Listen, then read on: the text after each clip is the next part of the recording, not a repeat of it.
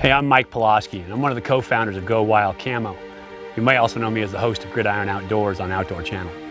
I wanted to tell you why we developed Go Wild Camo.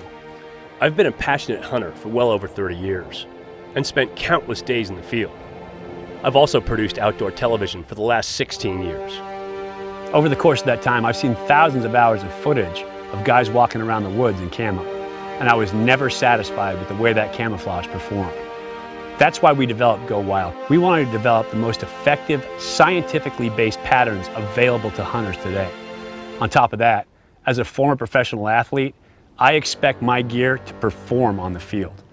We've designed garments and camouflage patterns that are more effective than anything else available on the market, and they perform in the field better than anything I ever played with. Between breathability, warmth, comfort, coolness, stretch, flex, and quiet, you won't find better camouflage than Go Wild Camo. We believe that the American hunter deserves the best, which is why we do things differently at Go Wild Camo. You'll notice that our patterns look different than the other things on the market. That's because they're designed with 3 proprietary algorithms that perfectly mimic nature and break up the human form on the macro scale.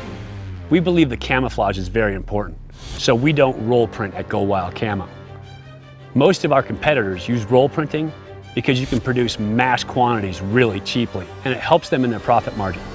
But we think the American hunter deserves better than that. We use dye sublimation printing, which means you get a photorealistic reproduction of our pattern on every garment.